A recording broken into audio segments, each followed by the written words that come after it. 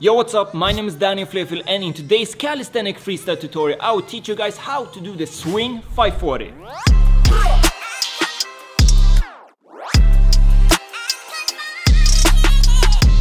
The swing 540 is between an intermediate and advanced skill, and before you start learning the swing 540 you should have mastered the swing 360 and have a good swing. And if you can't do those, I've already done tutorials that cover those skills. Go down below to the description, click the link and watch those tutorials.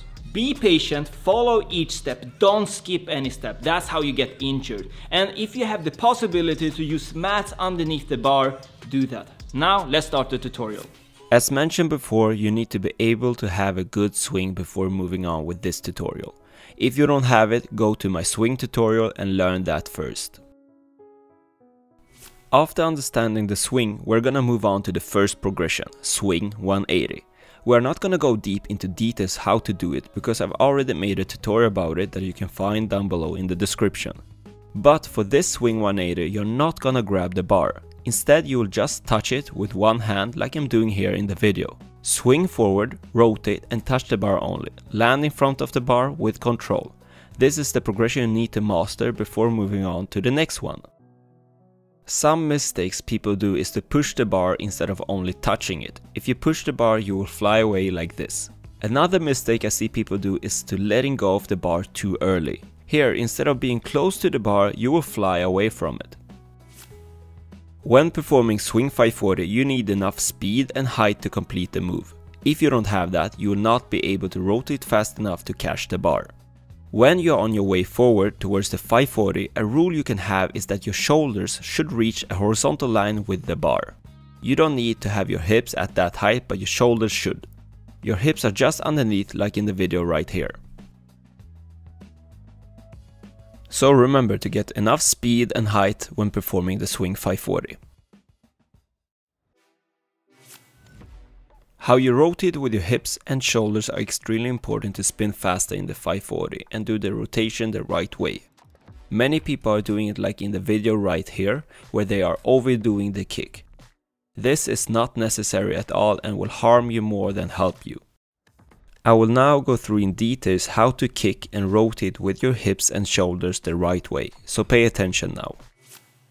This is how you should kick with your hips and legs. Imagine that you are gonna kick a ball on the ground. You would not kick like I do in the video right here where you overdo the kick. You don't want the knee and feet to get behind the leg that is not kicking. By not letting your knee and leg go behind the other leg, you will have more tension in the core and better control in the end how you kick. When you are about to kick, you want to first lead your foot and knee up to the roof and then turn it later to the side and rotate. You can practice this on a lower bar where you can stand on the ground while holding the bar. This is a perfect way to understand how to rotate, what you should do when you're going for the higher bar later on. If you turn your hips too early, you will not get enough height to even start rotating in the right position. This will only lead you to fly away from the bar instead. Time to explain how to think about your shoulders during swing 540. When you will swing forward, you want to lean into the shoulders that you rotate towards. It will look like you are locking one arm and the other one is getting taller like in the video right here. One pro tip is that you want to turn your shoulders together with the leg that you're kicking with. In the video you can see that I'm turning my right shoulder together with my right knee and I'm doing that at the same time. Don't tell anyone, but this is also one of the secret techniques for no touch 540 that I will cover in another tutorial in the future. So make sure to subscribe to the channel. The last thing with the shoulders is if you don't turn your shoulders and only your hips, it will look like this. Take your time to understand how to rotate the hips and shoulders before moving on. The next progression is the swing 360 forward. Here you do the swing and complete the 360 instead of a 180. Do this and land with control. Very important to not rush it if you want to master the swing 540 and become a pro at it. But before moving on, you need to understand the small techniques to complete the swing 360 the right way and move on to the 540. We're gonna go through the pushing the bar one more time and show you in details how to spin and touch the bar. When going for the swing 360 forward and 540, you don't want to push yourself away from the bar. Instead, touch the bar gently, or more like you're slapping the bar with your fingertips. You are touching the bar to know where you are.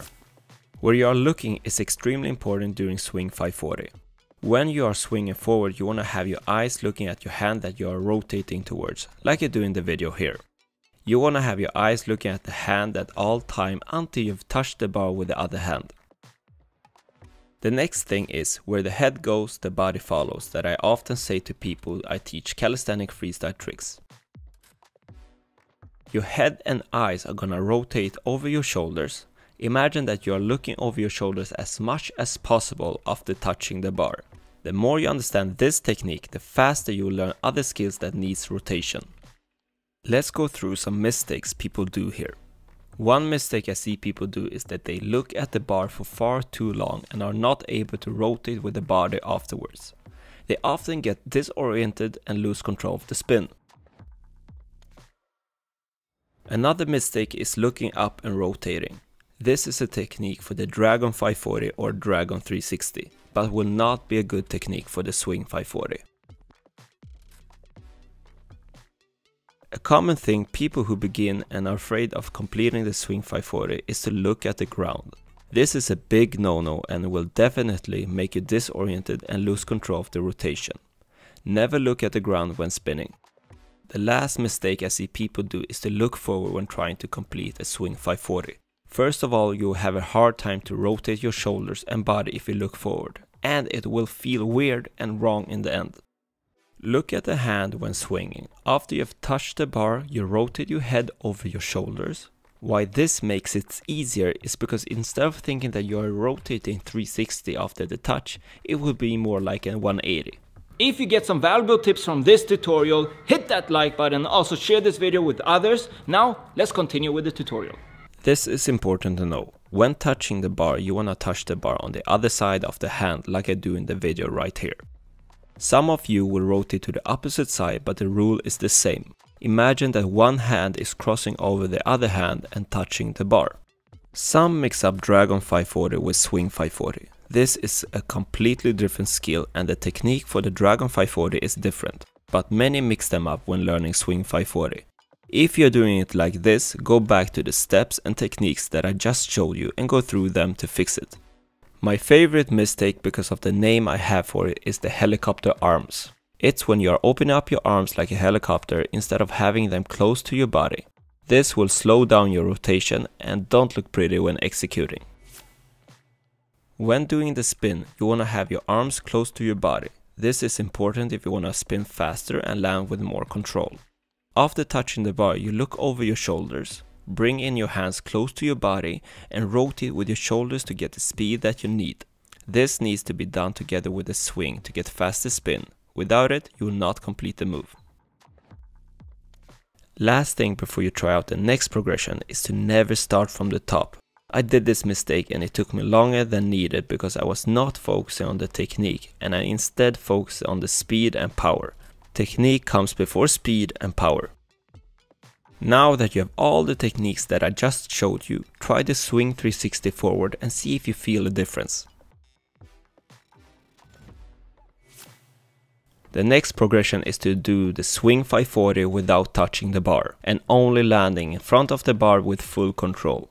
This will be a bit scary from the start. Take your time to overcome the fear. We all feel that in the beginning.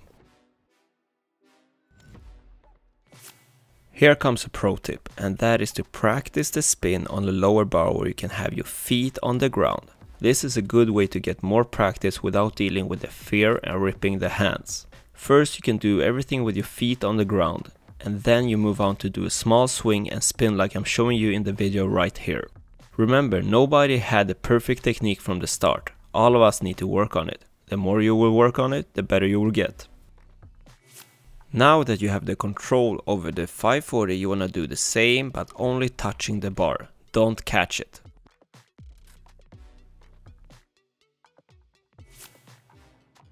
Now is the last step for this tutorial. Take a deep breath and focus on what you are going to do. During this progression, you will grab the bar after completing a 540.